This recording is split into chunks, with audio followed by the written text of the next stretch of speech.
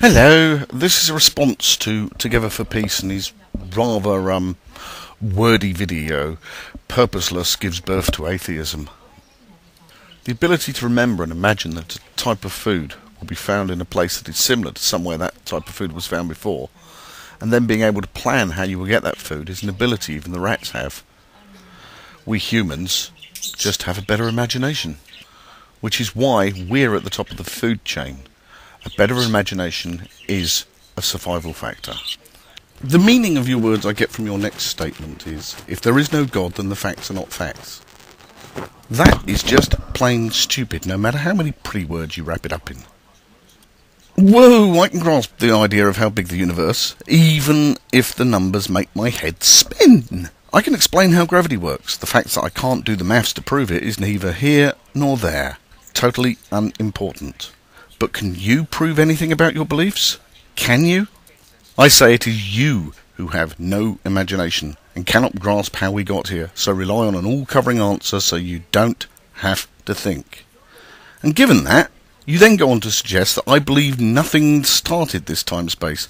My advice to you is to go pick up a scientific textbook on the subject of the Big Bang, read it, and even if you don't believe it, learn exactly what it is you don't believe before you open your mouth again and make yourself sound ignorant of the facts that are used to support scientific theories.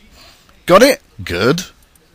Then you go on to say that you think that I think that life has no purpose.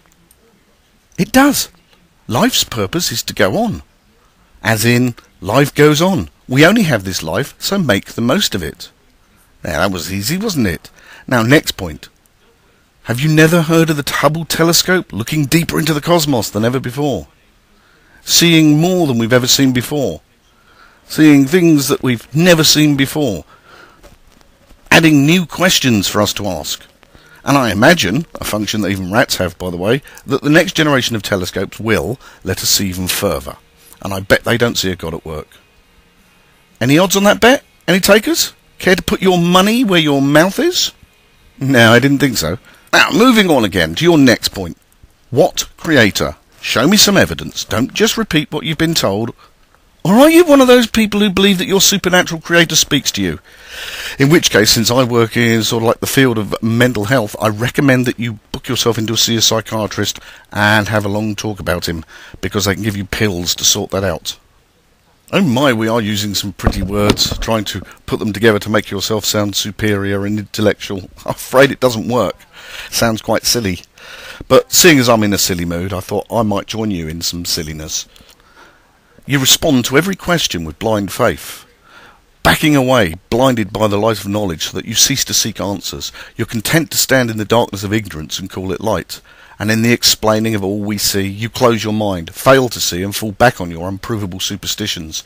And in doing so, you miss all the wonders of the very thing you say, I think, has no value.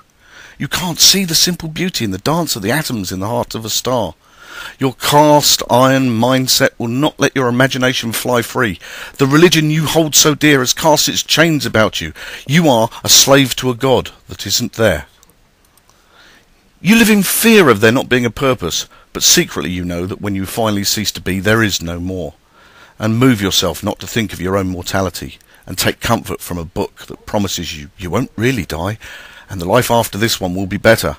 And in believing its promises, in thinking that your life is a gift from the supernatural, you miss the truth of how amazing we really are, and what a precious thing it is just to be alive. You are wrong. Your meaningless faith will stand in your way of any true understanding of your place in this universe.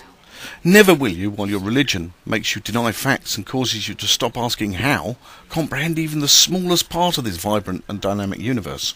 There, see, I didn't find that too hard. It's very pompous, though, isn't it? It's a bit like preaching, which is exactly what you're doing, You're saying you understand. You don't understand what an atheist understands, because you believe in a God. And as I said before earlier, the fact that you believe in a God forces you so that you can reconcile your beliefs in a God with what we actually know, to close your eyes to real facts, to turn away from the real truth, and to go on putting everything under that one all-encompassing answer of God did it. It doesn't matter what God you think did it. You know, whether it be the Christian God or the Islamic God or the Jewish God, even though in my eyes they're all one and the same, or the Buddhist devils and demons, or the Hindu gods and goddesses, it's all the same. You have as much proof for your religion and faith as they do for theirs. So why should I believe you any more than you believe them? Yeah, it's an interesting question, isn't it? And as I've often said to other people of your persuasion, is that when you understand why you don't believe in other gods, you will understand why I don't believe in yours and why I'm an atheist. But seeing the type of person you are and looking at the type of videos you made is about the only way that you would actually understand is if somebody took a large plank of wood and hammered it on your head repeatedly so that it get through that thick skull of yours. Because in your arrogance you assume that you're right in your belief in your God and everybody else is wrong.